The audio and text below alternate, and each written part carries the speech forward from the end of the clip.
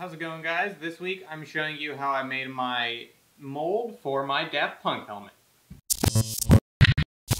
So I've had the materials to do this for a few months now, and I just haven't yet because I was kind of intimidated of the process of making a mold, even though I've watched a bunch of videos on it multiple times.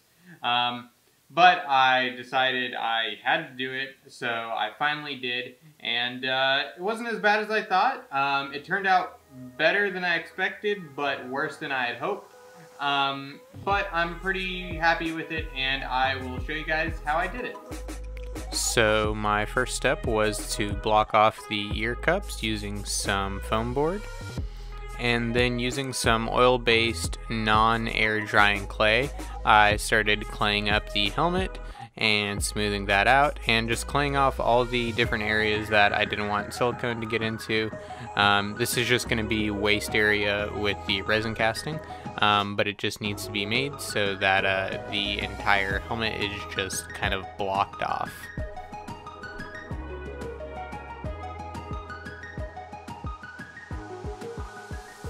Working with clay was actually a lot of fun, and I look forward to using it on some future projects.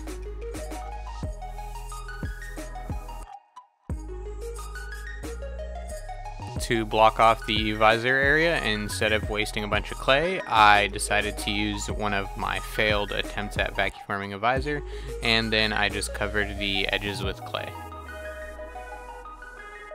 Once I had the whole helmet clayed up, it was time to make the parting line that would split my mold in half. I did this using some more clay, and I even added some registration marks. Time to mix some silicone. Make sure you follow the instructions on the containers for how to mix your silicone. I chose my quantity a little bit arbitrarily, but there are calculators that you can use to do some math and figure out exactly how much you need. So on this step here, I was just putting on a thin layer of silicone. This is called the print coat, and this is just there to pick up any of the minor details in the mold, like the details in the ear cup and that sort of thing.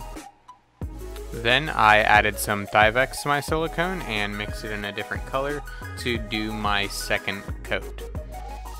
Then I went ahead and applied this thicker layer of silicone as well as these registration keys to help the mold lock into the jacket mold later on.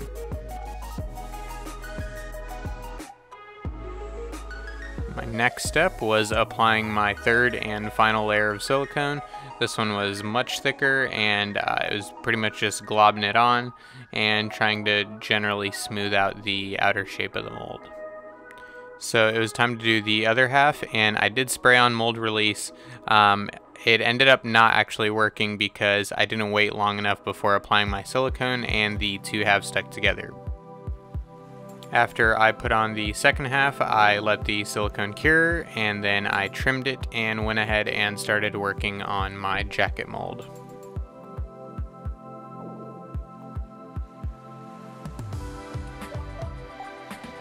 So the first thing I did is I roughly created a template to go around the middle of my helmet. I suggest trying to get it as close as you can with a piece of cardboard first, and then tracing that out onto your plywood, so that way you don't waste wood, and it's a lot harder to make adjustments in the wood than it is in the cardboard.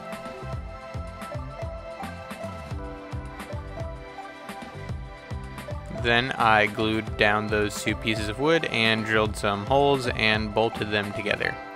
I also used these business cards to try to keep the plasti paste that I'll be spreading on from touching the other half in the areas where there was a little bit of a gap between the wood and the silicone. This plasti paste was an interesting material to work with. It was a two-part material that had an applesauce kind of consistency. It starts getting really warm when it starts kicking, and you've got about 10 minutes to spread it on and just make this really hard shell for your jacket mold.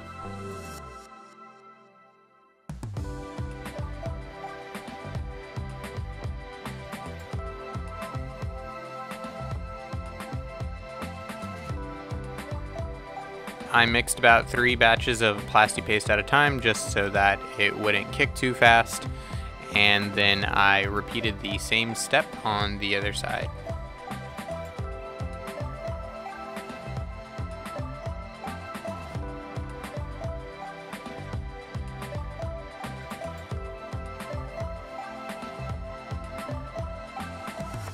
Once it was cured, I could break everything apart and start taking this mold apart to check out what's inside.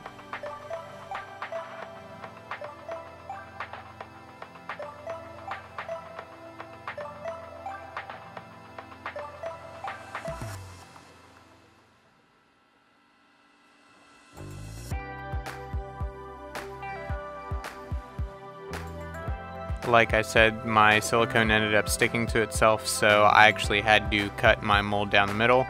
I did this using an X-Acto knife with a bent blade, and I also tried to cut in a zigzag shape so that the two halves would register together and not misalign.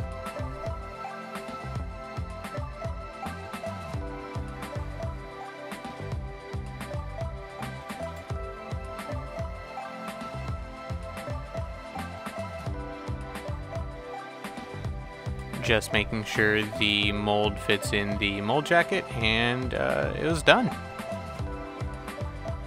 And that's it. That is the finished mold. I'm probably going to be casting this helmet soon, and then obviously I'll be making a video on how I did that. So thank you guys so much for watching.